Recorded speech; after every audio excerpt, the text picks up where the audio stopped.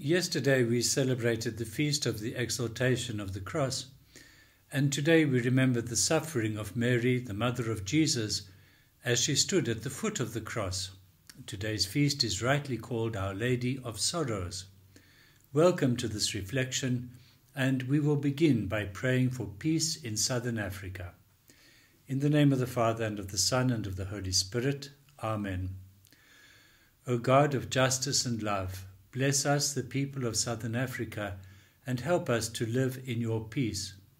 Lord, make me an instrument of your peace. Where there is hatred, let me sow love. Where there is injury, let me sow pardon. Where there is discord, let me sow harmony. Divine Master, grant that I may not so much seek to be understood as to understand, to be loved as to love, to receive sympathy as to give it. For it is in giving that we shall receive, in pardoning that we shall be pardoned, in forgetting ourselves that we shall find unending peace with others. We ask this through Christ our Lord. Amen. In the name of the Father, and of the Son, and of the Holy Spirit. Amen. I have chosen a couple of verses from the alternative Gospel of today's Mass, from St. John's Gospel. When Jesus saw his mother and the disciple whom he loved standing near, he said to his mother, "Woman, behold your son." Then he said to the disciple, "Behold your mother." And from that hour the disciple took her into his own home. Jesus was a humble man. His humility was manifest in the way in which he spoke to others, in his compassionate actions, and his openness to sinners in their weakness. This good man died a humiliating death.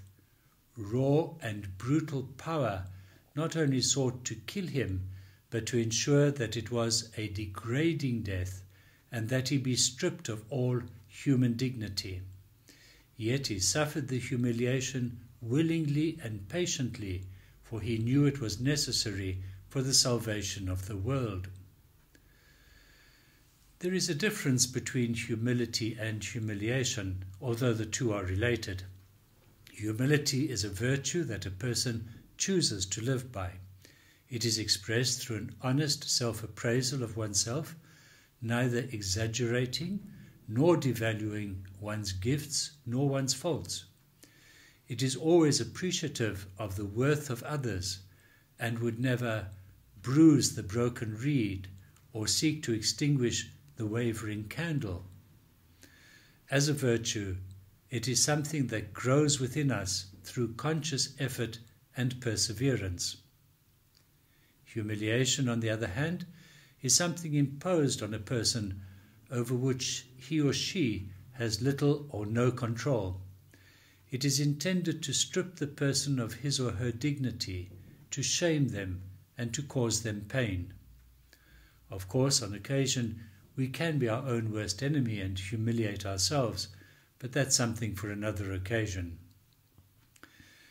Mary, who shared in the pain of witnessing her son's torture and cruel death on the cross, shared also in his humiliation.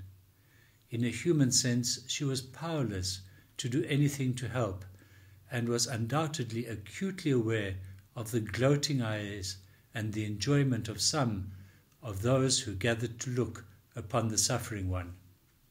She stood her ground.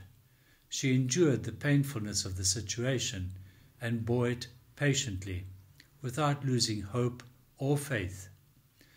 I think it is fair to say that even as she, Our Lady of Sorrows, witnessed the blood and destruction of her beloved, she was able to see beyond it, in some way, to the light and the glory of the resurrection.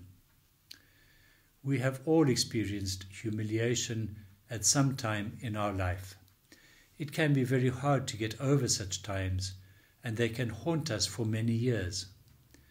Mary shows us another way of dealing with the pain and indignity of humiliation. Patiently, humbly, and in fidelity, she was able to unite her suffering with the suffering of Jesus on the cross, without anger, self-pity, or despair. She absorbed the suffering and transformed it into hope.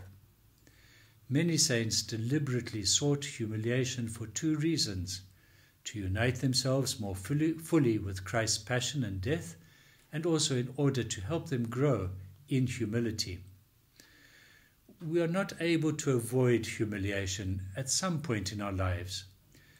You only have to pause and look around in a busy supermarket, for example, to see how people look through the elderly as if they did not exist, how annoyed people can become with them because they're a bit slow, how they are treated as if they had lost their faculties at times. Old age brings with it a certain humiliation. Again, when sickness strikes, we may lose control over our body, which in itself is humiliating. Again, we have only to think of the mentally or physically challenged and how they are at times treated as non-persons or a drain on society to realize how common humiliation is and how many people live with humiliation. Recognizing humiliation as being part of life is important for two reasons. Firstly, we have to ask ourselves whether we have the resilience and the inner resources to deal with it in a way that does not destroy us.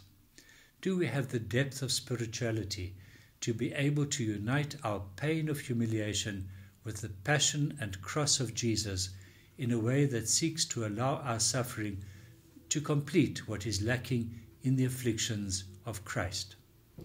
Can we endure it with patience and hope, absorbing it and allowing it to help us grow in humility and in the depth of our relationship with God? Secondly, and very importantly, do we have the courage and compassion to stand with those who are suffering humiliation for whatever reason? It may be the humiliation of poverty or discrimination, the humiliation of dependence in sickness or old age, or the humiliation of those who are scorned because they are different in some way. In short, are we able to be like Mary, who stood at the foot of the cross, supporting her son and in solidarity with him in his suffering? Ultimately, we should not see humiliation only as an inevitable aspect of human reality, but also part and parcel of our spiritual life as an aid in growing closer to Christ. Let us now pray for God's blessing. The Lord be with you. Bow down for the blessing. God our Father, you willed that Mary, Virgin and Mother, should stand close to the cross and share in the suffering of her Son, Jesus. In honoring her today, may we too complete in ourselves, for the Church's sake, what is lacking in the sufferings of Christ. Through the same Jesus Christ our Lord. Amen. May Almighty God bless you, the Father, the Son, and the Holy Spirit. Amen. Stay in the peace of Christ, and please keep yourselves safe. God bless you all.